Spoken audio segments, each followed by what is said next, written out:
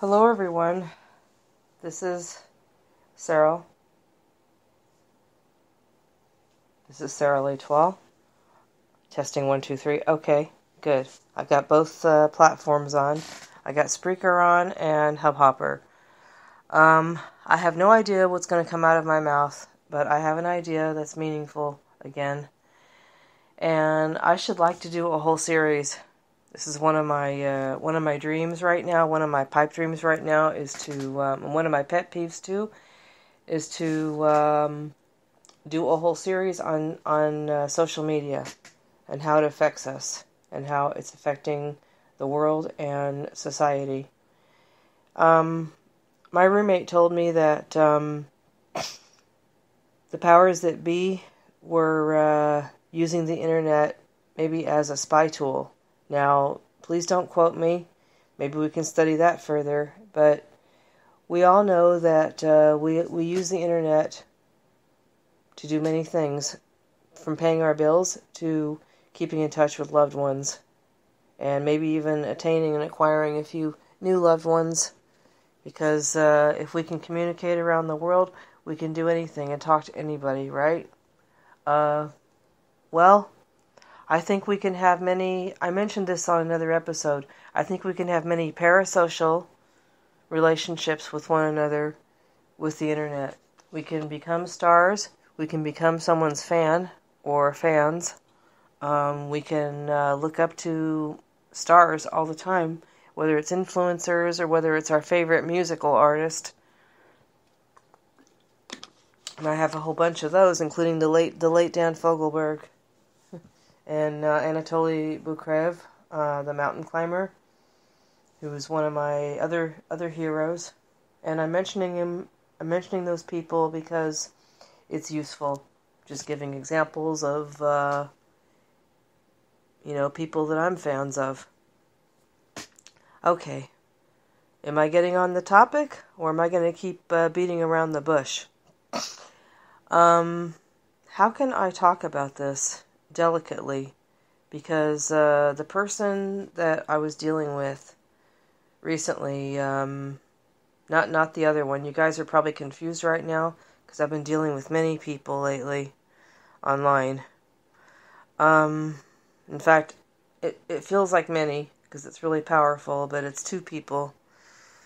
Last week before, I was dealing with a parasocial influencer, parasocial relationship influencer. If you don't know what parasocial is, please look that up on your search engine, because if you're already on the internet, you can do that. And if you're listening to podcasts obsessively, as I am, you can maybe go on another phone and search that, or search that while the podcast is playing in the background. Parasocial.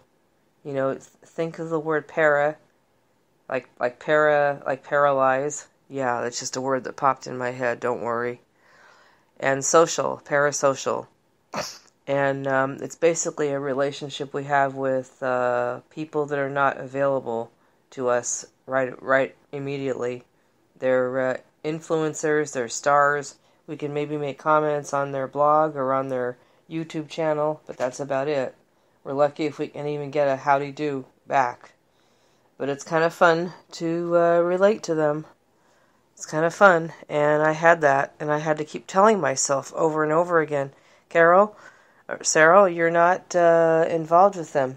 They have their own life, and you've got yours, and we've got to deal with reality. I had to keep reminding myself that every 5 minutes while I was dealing with this person on YouTube, because I thought I had a really big reaction to him, limerent reaction to him. That's another word I will encourage you to look up on your search engine, limerent. It sounds like limerick, but it's spelled A-N-T at the end, not I-C-K. It's not limerick, it's limerent. It should be a limerick, though, because it's a riddle. Look it up. You'll understand what I'm talking about if you look it up. Okay, I finally, I set some boundaries with someone that I had looked up back in November, back during the holiday season.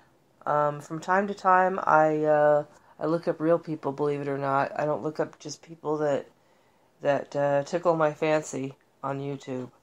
I look up people that I once was in touch with when I was younger. Once upon a time, back in my heyday when I was in my 20s, before I was in my 30s, before my second nervous breakdown. I digress.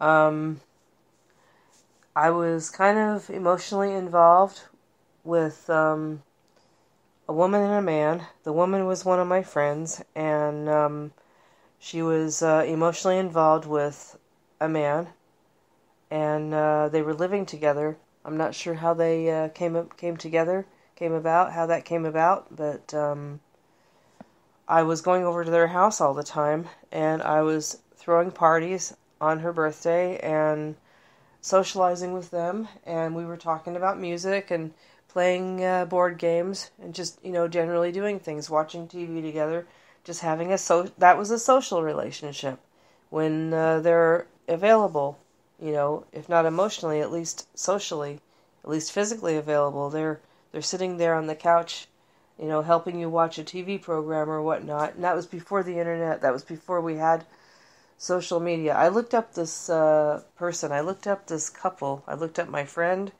and him, and I found out, to my chagrin, that she passed away.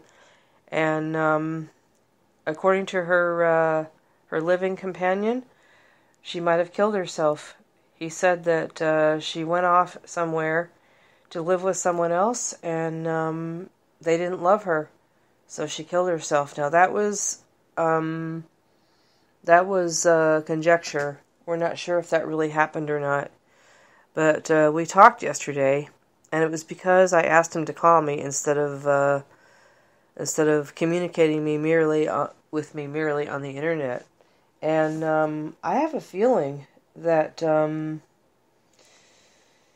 he doesn't want to be friends with me offline. And that gets me to another question.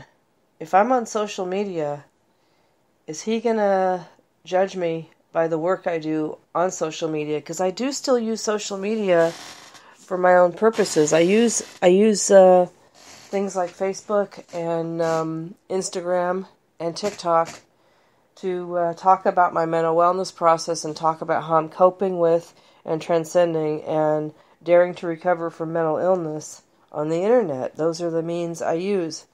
And of course I have this podcast, but I connect more on social media. And I discovered him on one of the social media. And he was telling me, Jean Carroll, yesterday, he was saying, why do you have all these followers on your channel? On your socials. Why do you have all these followers? And I said, well, they asked me to be friends, and they were people of interest on the topic that I was talking about. I was talking about the Russia-Ukraine war, which is in my life purpose module. I addressed my reaction to political stuff in my life purpose module, and I was talking about war and peace and Russia and Ukraine and giving my opinion.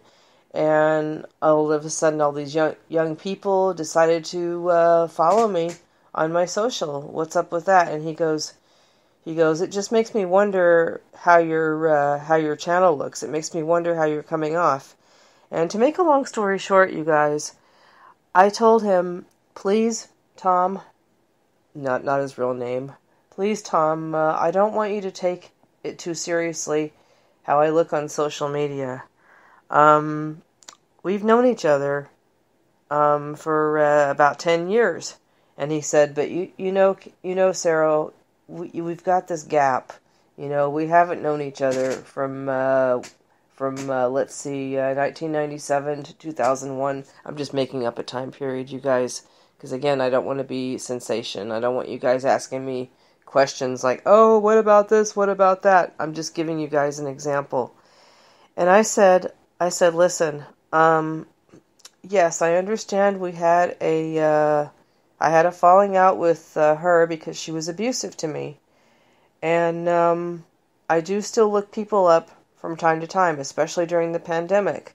And your name came up, and, you were her husband, you were married, and what happened with that? Is everything okay? And why is she dead? And how come you don't even know about it? Because he didn't know she was dead. The summing up that I want to bring up, you guys, is we don't know about each other anymore because we don't have offline relationships with each other anymore. We're always on social media, and that's what I want to talk about. Social media is making us look like and perceive one another as people that have a bunch of bots and whores on our social channel. And I've been advised myself that when I look at social media, it's like looking at someone on TV. You are not seeing their real life. And I told Tom here, the guy I looked up, the woman I looked up, the woman I looked up. This is not a cross section of me. This is me talking about my mental wellness process.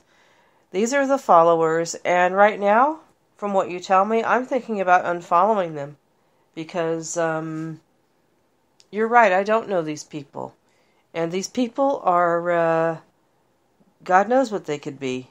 They could be robots. They could be data mining me. God knows what it is. So I unfollowed them immediately and blocked them. And I said, okay, does that look better? And he said, well, it still looks a little like you're because you talked to them. You engaged with one of them or two. And I said, yeah, I engaged one time. Ladies and gentlemen, what kind of conclusion are you coming up with listening to me right now? What are you coming up with? I'm addressing the listeners right now. What are you coming up with? I have an anxiety right now that Tom is judging me by my social media. That's why I told him how important it was to talk to me offline.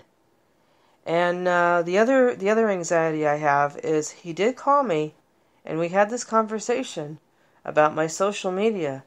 He was talking about my social media, and I was trying to correct my social media channel and block people. I was spending more time doing that than we were talking about our life here in town, our life in real life. And that is really disturbing to me. And I still wonder if I'm ever going to hear from him again, you guys. I still wonder. So, the conclusion I encourage you all to draw is this. What kind of life are we living on social media? Social media can be very useful when we are doing our work. It can be very useful if we have a brand name or a business. Granted it can be. It can be very useful when we're looking up stars and influencers. It can be very useful even if we're looking up friends and loved ones. But please, I don't want us to stop loving our loved ones or stop being friends with our loved ones because we see something on there that maybe we could clear up by calling each other or by texting each other or by even getting together. God forbid, meeting up and getting together. Social media in itself is not a bad thing, but be careful. It can be used for good or for evil. Be safe. Please be safe on social media, and please be safe in real life. Now I think my friend is judging me. I ended by asking him, Tom, do you still trust me? And he said, yeah, I trust you. It's just that your page is looking really bad. And I said, listen, I cleaned it up. I did the best I could. And he said, yeah, but... And I said, Tom, God bless you. I just basically said that. And he hung up the phone and he said, I have to go to the store, Carol. Goodbye. And I don't know if we're friends anymore. But you know what? I'm glad I looked him up. And I'm glad that I asked him if he was okay since his former wife passed away and might have killed herself. I'm glad that I looked him up. I'm really glad that I did. But I feel really sad that there's a possibility we might not be able to be friends anymore because of what he saw on my social media. I'm sure you guys can think of dozens of other examples of how this might have happened to you. Please be safe. I cannot tell you enough. Please be safe. Till next time.